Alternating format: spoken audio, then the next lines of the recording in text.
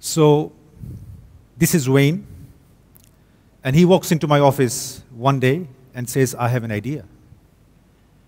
I would like to gamify or create a video game out of the story of Fort Jesus, the siege of Fort Jesus that was fought in Mombasa in the 16th century between the Portuguese and the Omani Arabs.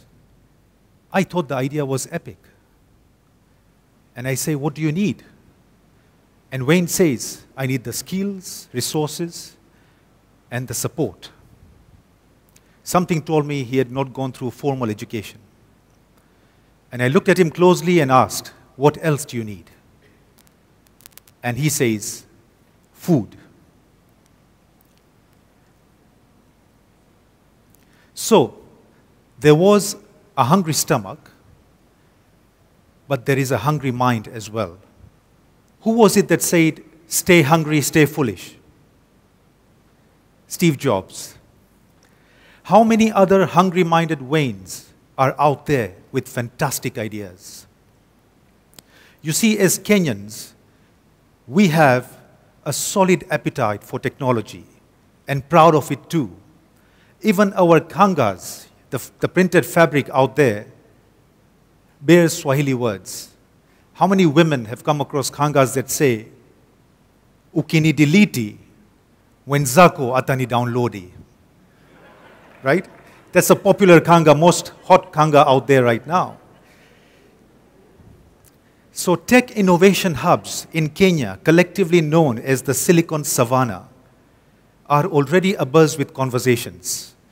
Digital transformation, artificial intelligence, robotics, big data, nanotechnology, blockchain. You must be hearing these every day in our newspapers. 5G connectivity is almost here. But today, this evening, let's go beyond the buzzwords. Let's have the more difficult conversations. We are ranked the third most innovative country in sub-Saharan Africa. In 2007, we gave the world a revolutionary platform to transfer money through a mobile phone. The world knows that as M-Pesa, one of the most successful solutions Kenya has ever given to the world. But we cannot afford to sit back. We need more solutions. We need to inspire a culture of innovation.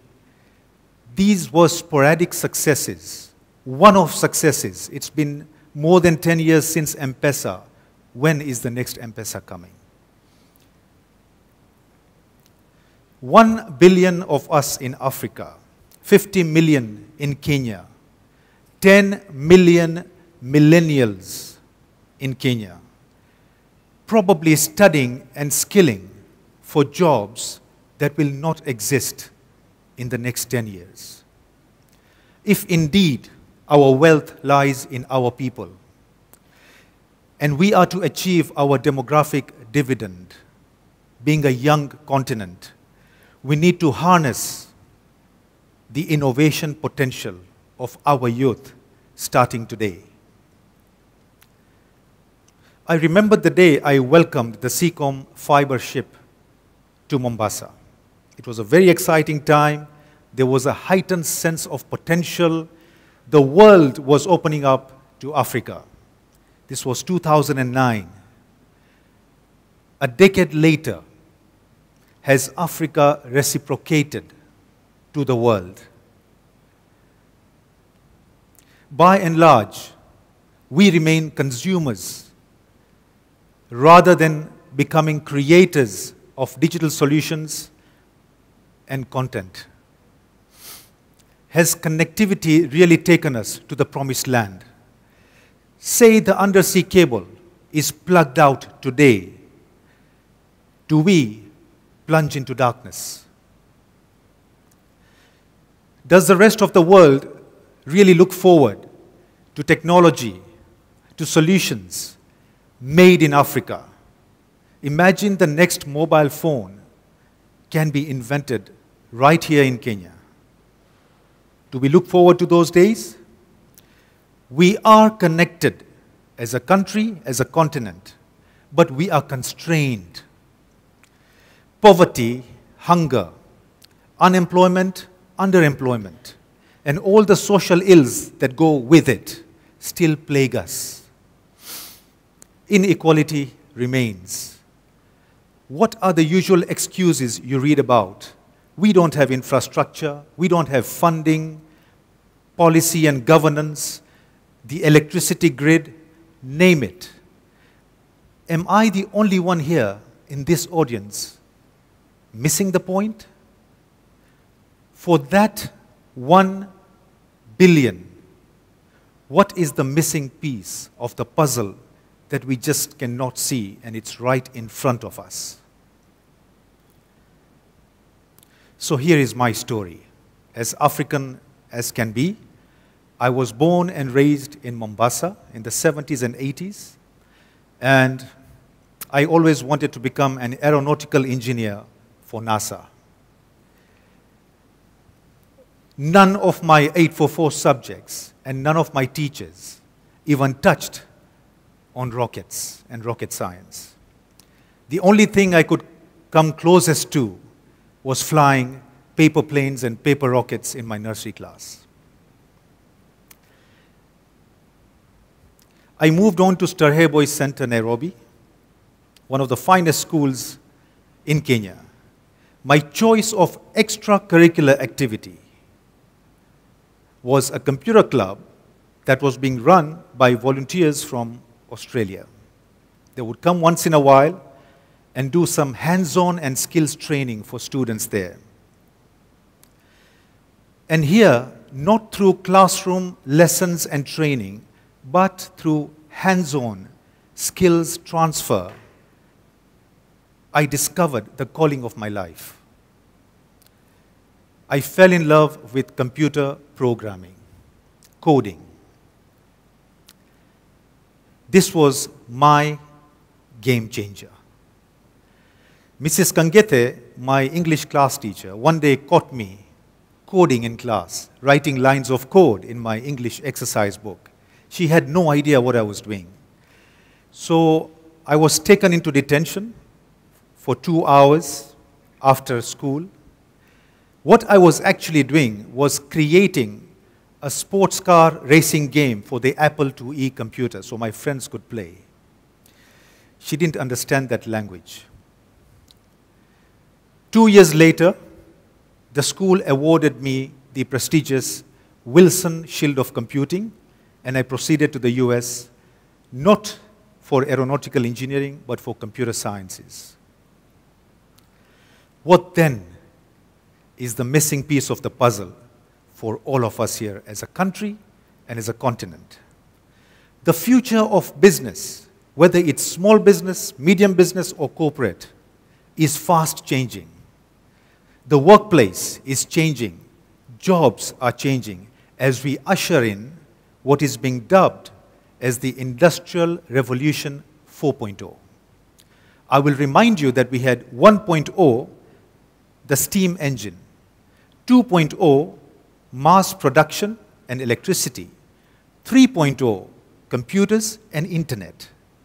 We are now about to usher in Industrial Revolution 4.0. It is cloud computing, robotics, artificial intelligence, Internet of Things, big data. Are we prepared for IR 4.0?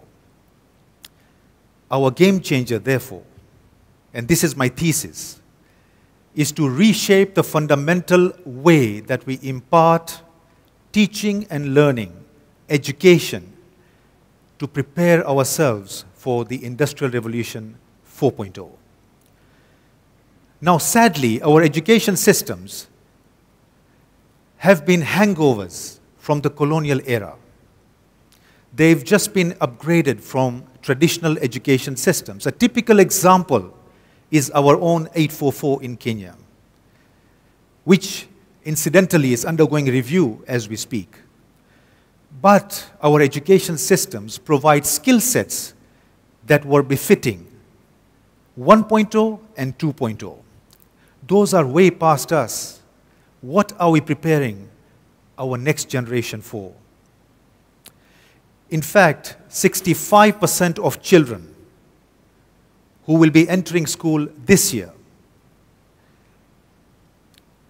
will work in a job that has not been invented yet. 65%. That is not a small statistic.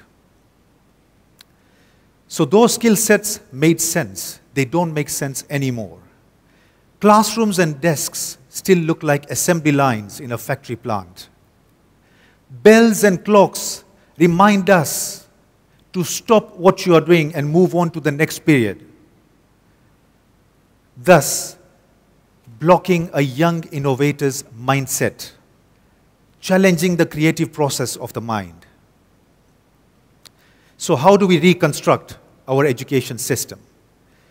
Can technology help us perform a leapfrog from 844 to 4.0, education 4.0, a more relevant, a more digitalized, a more futuristic system for teaching and learning across formal, non-formal, and informal pathways? As Kenya and Africa in general, we have proven performance in leapfrogging. Look at what we did to telecommunications. The mobile phone that you have in your hand did not have to go through any infrastructure phase to come up with it. Our uptake was phenomenal. Look at mobile banking. Look at digital payments, money transfers, e-government. If we could do all that leapfrogging for all those other sectors, what happened with education? So I'm going to define education 4.0 quickly. It is a response to the needs of the next industrial revolution that will actually combine human and technology to make sense of the digital economy that we are already in. It is more collaborative, personalized, global. It is basically anytime, anywhere. Simply put, we are transforming traditional schooling to become knowledge and innovation ecosystems. So a transformed school to become an information ecosystem or an innovation ecosystem can spur intellectual contribution, not only to our continent, but to the world.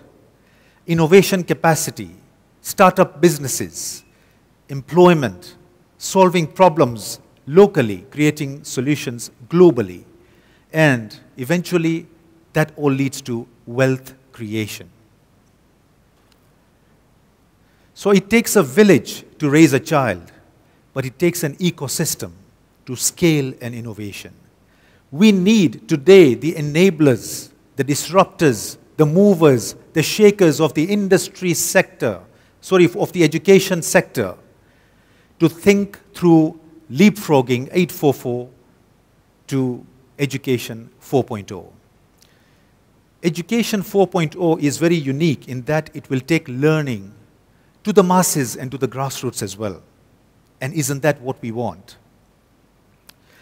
You can have kiosks, solar kiosks in the rural areas powering learning and teaching as long as they're connected to the cloud.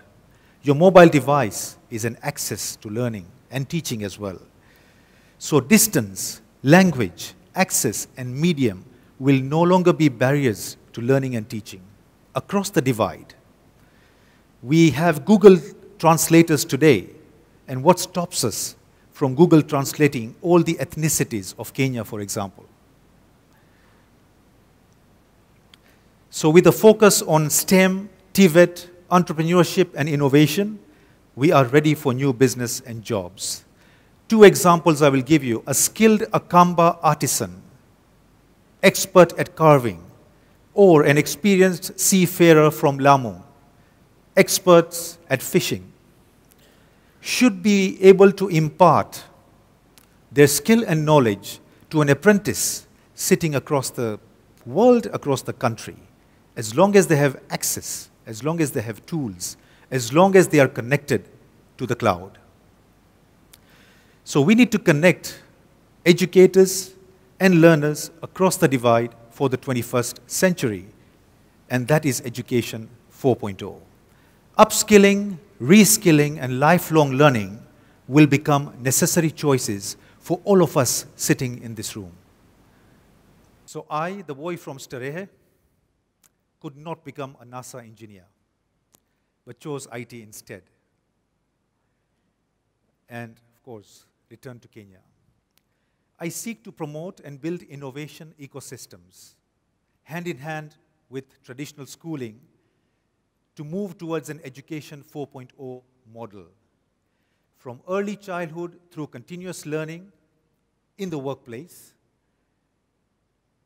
so that people like Wayne and millennials and post-millennials can become the next Elon Musk, can work for NASA as well, and can get all those opportunities that they actually deserve and can work towards.